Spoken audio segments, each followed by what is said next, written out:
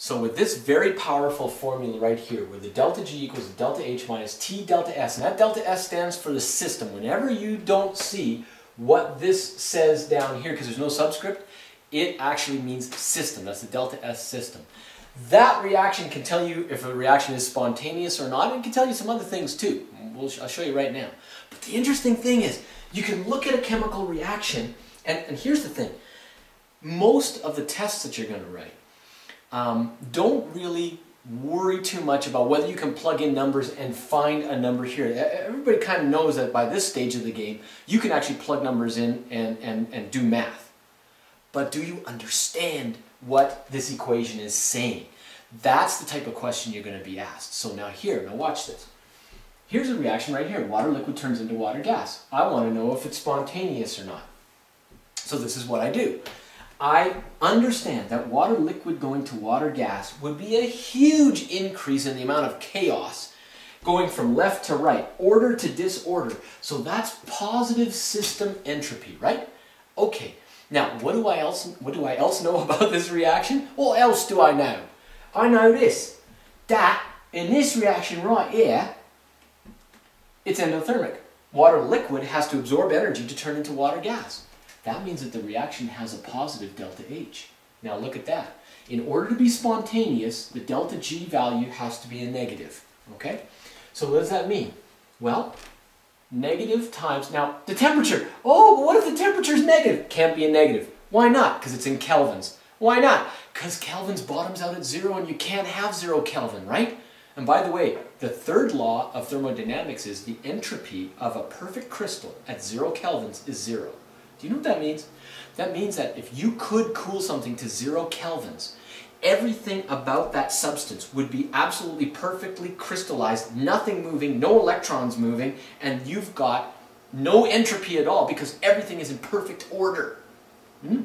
So that's the third law of thermodynamics. But look, hey, here's the deal. The temperature can never be a 0 or a negative. And so therefore, this is going to be a negative value here for this reaction, but a positive value here. So which one wins? Well, it depends on the temperature. So that reaction depends on temperature. And here's what you know, because it's water liquid turned into water gas. That at normal atmospheric pressure, at 100 degrees Celsius, which would be 373 K, this reaction would be at equilibrium. But anything less than 100, it's non-spontaneous, and anything greater than 100 degrees Celsius, and it would be spontaneous, right? So somebody would ask you, is this reaction spontaneous or not? And you would say, well, it depends. It depends on the temperature. And maybe you don't know what that temperature is, but as long as you say, well, no, I don't know because this reaction is temperature dependent, good on you, you've actually said it correctly. Now, what about this reaction here? Well, let's balance it. 2 of those, right? 6 of those, so you're going to have 3 of those, and you're going to then, by the way, that's going to be 4 plus 3 is 7 oxygens. So if you actually put a 7 there and a 2 there, and a 4 here and a 6 here, you've got a balanced reaction, right? Now this is the combustion of ethane. So here's what you know about the combustion of ethane. That's an exothermic reaction, so it's a negative for its delta H. That makes sense. Now, what's happening in the system? Well, what you can do is just look at the number of molecules that there are from reactants to products, and you can make a good guess.